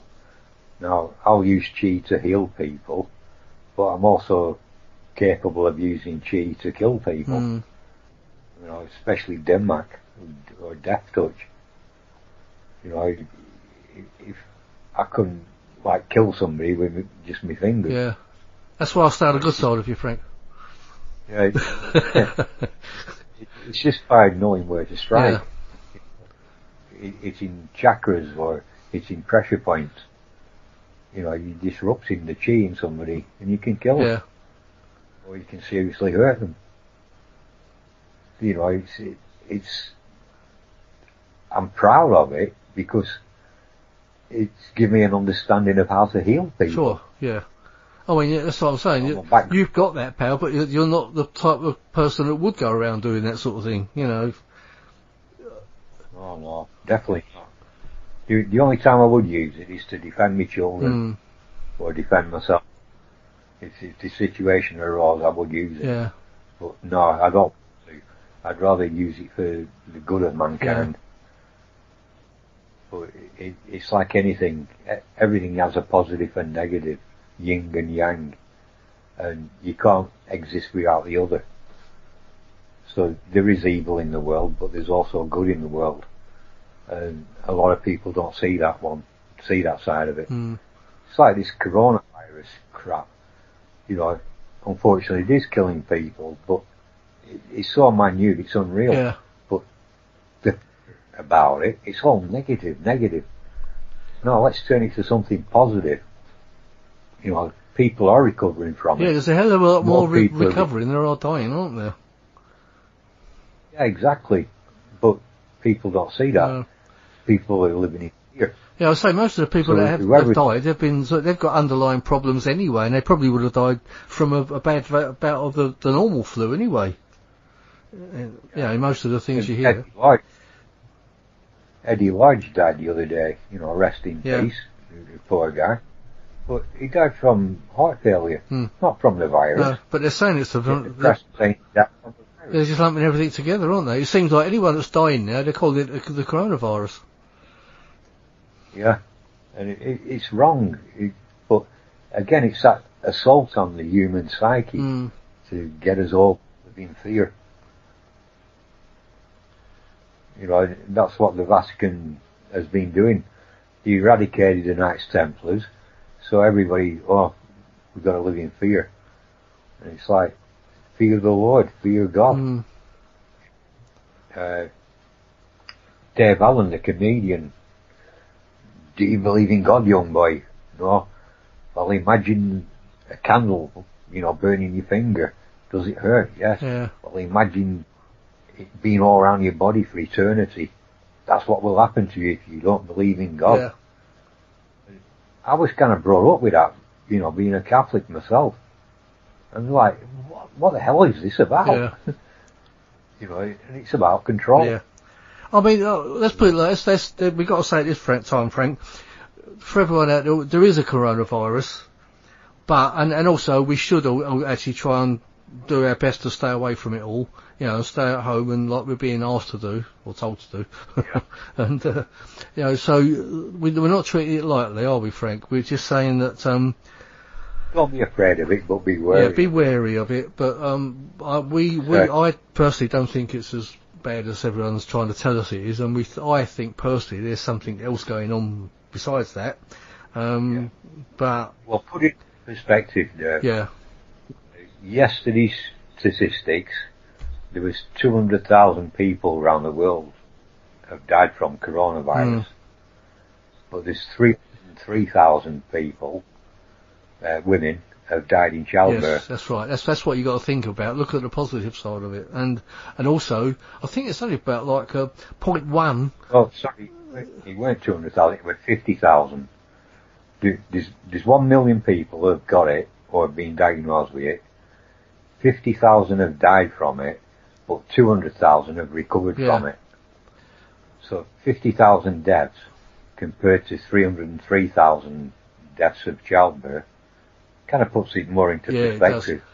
I mean, I don't know how you feel. I actually think that's been going around for a bit longer than they've actually admitted to as well, because there's been an awful bad lot of flu viruses things going around since before Christmas.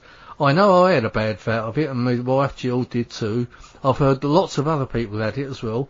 And then after Christmas, it seemed to come back again, another really bad bout of it.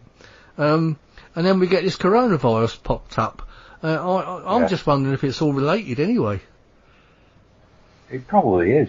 Because I've never known a cold like a flu-y type of thing because it sort of knocked us out for a couple of days. There's different strains of the coronavirus. So is it? Well, I did hear that there was some sort of a practice session going on about 6 weeks before this coronavirus appeared on our shores or across the world. There was some sort of a practice session going on in America, wasn't there? They said, and they were talking about a coronavirus getting out into the air. Yeah. So you got to ask yourself, well, why they were practicing on it and it suddenly happened? Yeah, exactly. Like, why were they practicing against a terrorist attack and then it happened? Well, yeah, that happens as well. I mean, I'm not saying that some of these terrorist attacks haven't happened, but there are questions often asked or left wanting answers after them, don't they? See, people will say, well, it's a coincidence. Yeah. Well, I don't believe in coincidences. No. Things are for a reason. Or somebody's controlling something or whatever. There's no conspiracy there, but I don't believe in coincidences. No. Anyway, let's pop back into the Vatican again. I mean, yeah, the Vatican's full of loads of actual old manuscripts and all sorts of things going back thousands of years that we've never been given a chance to see. What do you reckon they hold? Well, let's look at Saint Bernadette and Lourdes. Not Lourdes. Fatima. The three children at Fatima. Allegedly, the Virgin Mary appeared to them, and she gave them prophecies. They wrote down the prophecies, and they were given to the Vatican. Now, the Vatican have released the prophecies bar one, and they were supposed to release it in the 1960s, but they never did. Right. It's like, straight away, it's like, well, why not? Yeah. Why are you not releasing this prophecy? What was given to be, released in 1960? Why are you going against the word of the Virgin Mary? It's, again, it's that control. Whatever she said to them kids, and whatever the Vatican is holding back on it, they're not telling us the truth. No. Oh, it's the same. I mean, I think the thing is, all these things that are held by the Vatican, all these artifacts and manuscripts and everything, they actually belong to the people themselves, don't they? Not to the Vatican. Exactly. The Dead Sea Scrolls. What's really in them? We kind of do know what's in the Book of Enoch, but why was that omitted from the Bible? The scriptures. Yeah. The scriptures of Mary Magdalene. Why are they omitted? Yeah, was that when the King James the First Bible? Was that the when a lot of stuff was left out of it, or was that another one? Yeah, no, it is when King James translated the Bibles. Yeah, they chopped a lot of it out, didn't they? Yeah. And it's like, well, why? Yeah. And again, it's like taking away from who we really are, or what our existence really means. The master of our own vessels. They're taking away from us. It's like, why are they building churches on ley lines and saying they don't exist? You also have to think about the obelisks as well, don't you? You got the obelisk in London, you got the obelisk in Washington, and I believe there's one in the Vatican as well, isn't there? Yeah, there is, right in the middle of the St. Peter's. Yeah, so that's kind of like you said about draws down power of some kind. So is that like a controlling mechanism? I believe so. It goes back to Hermetic magic, back to Egyptian times. There's something. Well, let's put it this way: our computers today are controlled by a silicon chip. Silicon is quartz, or quartz crystal. Now, obelisks contain minerals and stone and quartz crystals. They have a certain power or generate a certain frequency. Vibrate, yeah. And, they are using it for good or for bad, one of the two. I think they're using it to control people, through mind control. They're setting out a frequency which disrupts the human body, and we know through MK Ultra that people with certain frequencies, you can control them or you can kill them. Like 5G, what exactly can it do? Well, we do know that it can be used as a weapon. Yeah. That is a scientific fact. So again, it's what frequency are we going to use it at, or what frequency is it going to run at? Are they going to link all of our minds into it, kind of thing, isn't it? Because that kind of that seems to be kind of where it's going. Yeah. I mean, we're all hooked. You see everyone walking around gazing at their telephones all the time. Yeah. Are they going to be hooked into the 5G network? Now, what a lot of people don't know is a lot of these 5G masts are actually in church steeples. Oh, I didn't know that. Yeah, they're hidden from people, out of sight, out of mind. But why in a church steeple when it's on the crossing of a ley line? Right. You know, they're empowering that frequency with the natural energy of the Yeah. earth. Where did you get that information from, Frank? Is that available to look at? The first I knew about it was church near where I live. Right. There were a lot of, you know, electrical contractors, and I what are you doing? We're installing aerials inside the church steeple. Right. I suppose, yeah, rather than put a pylon on, they've already got the height there, haven't they? Because just bung it in there. Yeah. So I was like, what the hell? And then I started talking to a guy I know, and he said, oh, I'm doing some research in it. Now, I don't know whether it's still on the internet, but him and his mate had a bit of a fallout and over the copyright of who owns what. But he went round a lot of churches and went inside and was showing on the film these setups of, you know, aerials and frequencies of 5G were inside the church steeples. What was he? I know him as James Preston, but he goes under the name of somebody Barraclough.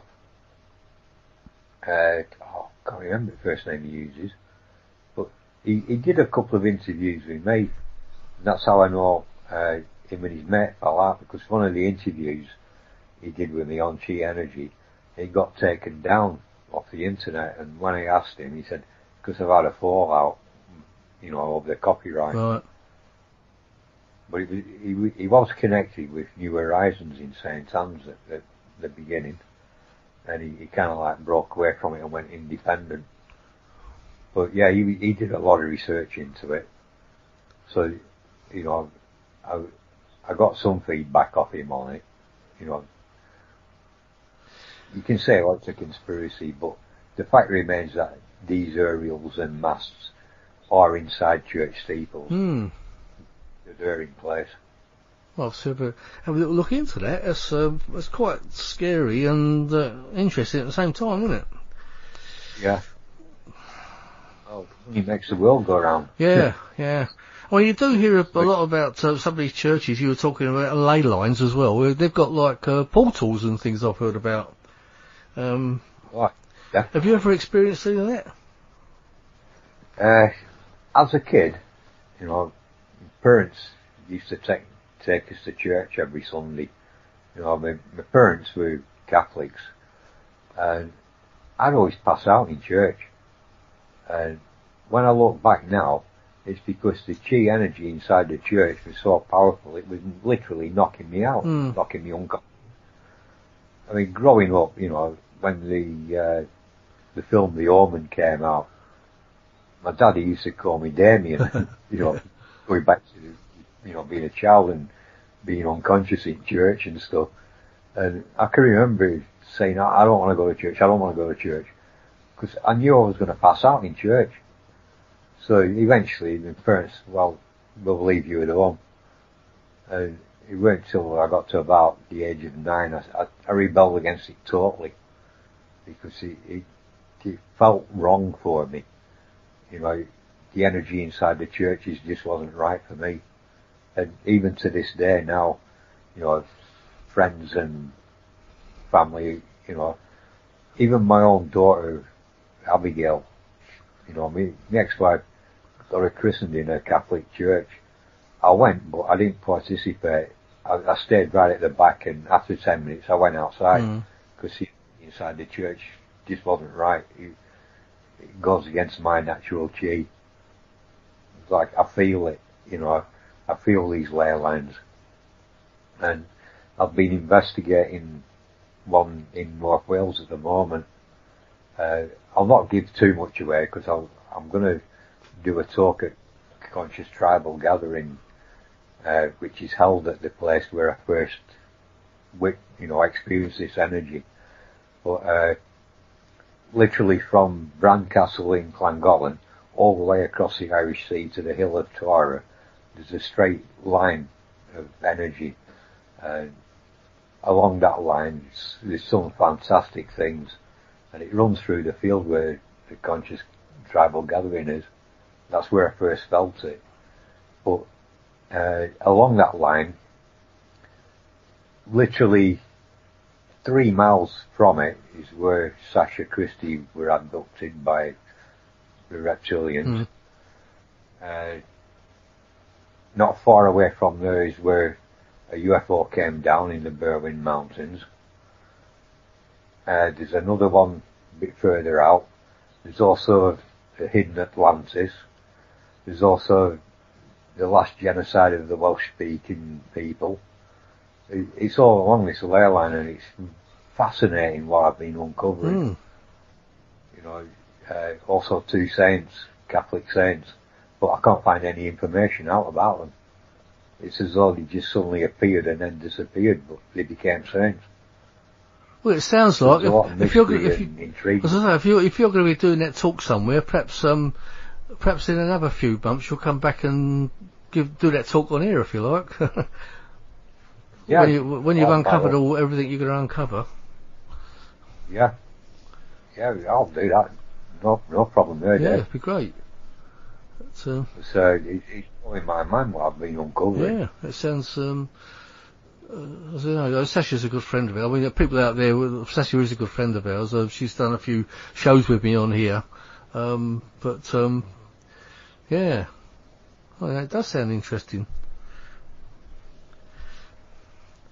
Yeah, when I first started looking at it, it was about 10 years ago. Truth Juice had a gathering there, and I was invited to do a talk. And I'm going through a bit of turmoil in my life at the time, and I discovered this ley line, and I used to sit on this ley line, and people used to say to me, "You've not moved." Right, no. But for the first time in public, now I'll say it, I was sat there because I was enjoying the energy. It was fantastic, but I never looked any more into it. It was just, no, that's my spot. I'm sitting there, and I'm enjoying it. I'm taking in everything what's happening around me, even though people were taking the mickey and going, "You've not moved. Did you actually go to your tent last night?" But no, I just found the spot, and I go there often now. You know, sometimes I go on my own camping. Yeah, I know where you say I'm going on camping, so that's one of the places you go, is it? Yeah, it is. I just love it there, and I love doing Tai Chi there as well. You know, I'm at peace. Yeah. Yeah, I think the thing is with you, Frank, you're really at peace with yourself, aren't you now? I think you had quite a horrendous early life. And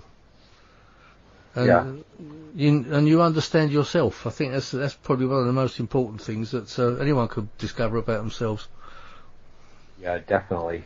You know, a lot of it did come through martial arts. A lot of it, you know, came through my ex-wife, because she pushed me. You know, she said, "No, if you're talking about it, do it." So I did have like free range to start investigating and experiencing stuff, and you know, so whatever I think of her, you know, at least that was something positive she did for me. Yeah. You know, it was good. It was a good experience being married to her. Yeah, in one way or another. Yeah. Yeah. But yeah, it's I understand myself now. What motivates me, what gets to me, how people do try to control me, and I'm not having it. Well, it's like, I think I've described you as this. I think you're one of the actual salts of the earth, Frank. That's the way I kind of think of you. You know, you wouldn't want to mess around with you, but at the same time, we understand you, and we know. I know you for what you are. You're a humanist, aren't you? You know, and I think you understand. Well, you understand what good and bad is. I think that's the important thing is here, and you treat it, you know, as the way it deserves, whichever one it is. Yeah, it's something. The best way I can describe it is when you get a gut feeling. Most people don't listen to it, and then later on they'll go, "Oh, I wish I had listened to it." Yeah, I think we all get that, don't we? it's learning to listen to it. Yeah. That's half of it. You know, things are for a reason. Yeah. It's like, you know, anybody sat in a crowded room and you start feeling on edge and you think, who the hell's, what's that about? Is somebody staring at me? And you turn around and somebody is staring at you. And it's like, well, how do you know? And it's part of chi. Yeah. You know, they're in your field or in your aura, and you're picking up on it. I must admit, I've felt things about people, and I've got to know them, and you think, oh, you know, you accept them into your world, and then you find out they're not quite what they used to, what you thought they were. You know, I've learnt to my upset quite a few times. You know, about things like that. But really, you should actually go on your first feelings. Yeah, definitely. But, you know, there's some people around me now, you know, they want to be my best friend, and I just keep them around like, it's like, no, stay away from me. You know, then at the same time, there are some really nice people around me. Yeah. But I'll put them in. Yeah. Like I say, I mean, you know what good and bad is, and I think you can tell who the good ones and the bad ones are. Yeah. Anyway, I think we're going to have to leave it there, Frank. I mean, we've done, over 2 hours now, so I think we better leave it there. Right. But it's fantastic, though. Like I said, though, if you fancy coming back on again in, you know, a few months after you've done that talk, and after you've done the rest of your investigation, it'd be brilliant to have you back on and tell us what you found. Yeah, I'd be delighted to. You know, as I say, this is a return to the show. You was here about a year ago, or just over, and you sort of underlined a lot of what we were talking about then, or you were talking about, and I think it's fascinating the Vatican and the Knights Templar and everything, and you know, I think you're the go-to man for that. But I think the trouble is, it always leaves more questions than answers at the end of it, doesn't it? Well, yeah, we can. You know, if people ask questions, we can always address them in the next one. Yeah, that's right. You know, a 2-hour show. I mean, I reckon what I'm investigating now with this ley line, I can do it in about an hour. Yeah. So we can combine, you know, 2 hours into it. Yeah. When do you reckon you'll be doing that talk? It's supposed to be end of July. Right, that's if we're not all still locked in. Yeah. Fortunately, it's going to go ahead.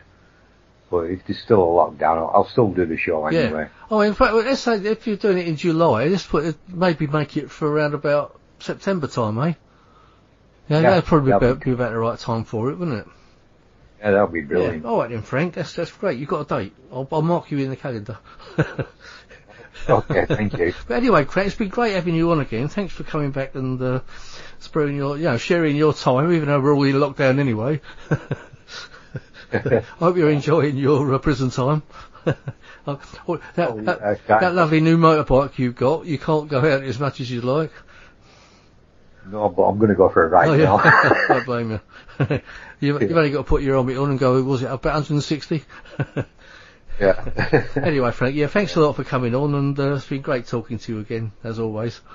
And as I say, I'll mark you on the calendar for around about September time, and I'll send you a date and all that, and we'll sort something out. But that sounds good. All right. Brilliant. Anyway. All right. Thanks. Yeah. Thanks a lot, Frank. And anyway, you've been listening to the Paranormal UK Radio Network and Paranormal Dimensions. I'm David Young, and goodbye, Frank. Thanks a lot again, Frank. If anyone listening to this is still planning on going out and doing paranormal investigations, or in fact anything else that they shouldn't be doing, please stay at home, and please stay safe, and please keep everyone else safe. Thank you. Paranormal Dimensions is as bright and powerful as our celestial star, the sun. And although it's expending thousands of pounds of energy every minute of the day, have no fear. There's plenty left.